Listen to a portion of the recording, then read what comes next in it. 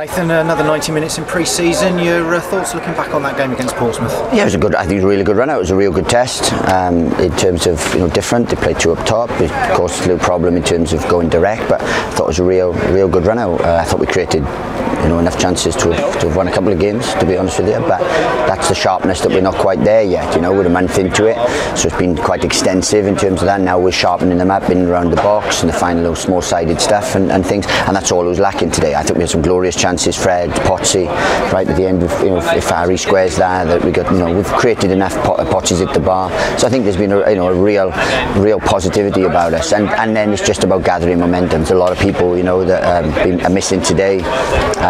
People like Pele's only had 5 days training. You wouldn't have thought of his performance because he was outstanding. So look, it's all about gathering momentum. It's another 90 minutes, more thing legs, and look, I'm pleased with the run out. About some positive football there certainly was in the first 10 minutes, wasn't there? The opening goal, lovely work from Fred to release Elijah, who clearly finished. Yeah, it was a really good finish, really well worked. And as I said, when we were brave enough to get it through the lines and into the final third. I thought we were a real threat. It's been.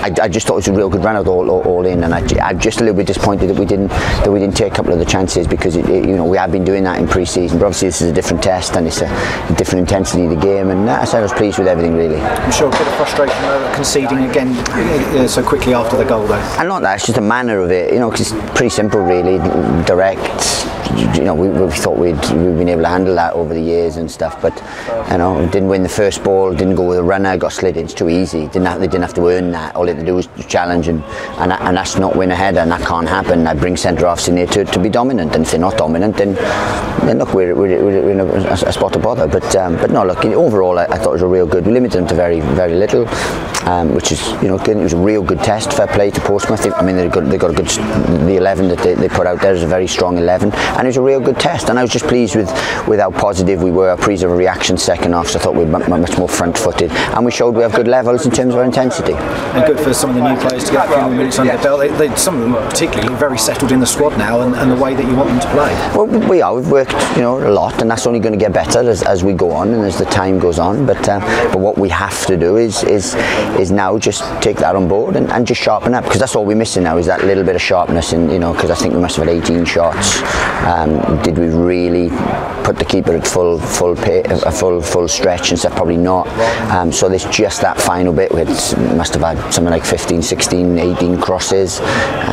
Not one of them really found the marker. So there's all that sharpness now to come, which is the final bit of pre-season. And the big thing, of course, today, fans back in Kenilworth Road in good numbers. I mean, it's certainly more than we had for either of the two games during the season. Just what was that feeling like to come out? Yeah, it feels like a proper game again, and to see over 4,000 there and that, and they got to see football. They got to see a side that wanted to be front-footed again. So look, it was brilliant. It's always good to have fans back, because football without fans isn't quite that, and we love having fans here. We've got great fans, we know that, with plenty of noise, and we're very pleased to have them back. And I said they've deserved it for what they've done for the club over the pandemic period and stuff, and it was great to see them. So look, that's a real positive as well. And another week before they're back here again for a game against your side Brighton. You must be looking forward to that one, but of course the build-up, another 7 days of pre-season training and developing the squad still. Exactly, and that's all we can do, and that's all we're doing. We know we're not at the finished article yet.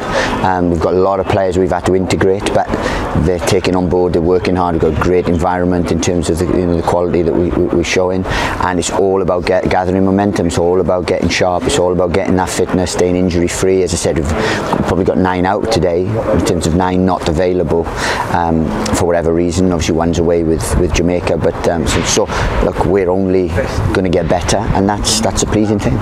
And as far as the transfer business this summer, all done very early and been building since. You hinted at possibly others, 1 or 2 to come in still. Is that still the case, or you think you're done now? Unless something special comes up, we won't add to the squad. We're very settled, got good numbers. It's about getting everyone back, everyone fit, everyone ready, and then if something that improves us, really improves us, comes available, then look, there's probably scope to go do that, but it's about now getting the settled squad finalised in year 23, 24, 25, and then seeing where we are from there. And just a final word, we don't pick out players, but one re-signed a contract this week.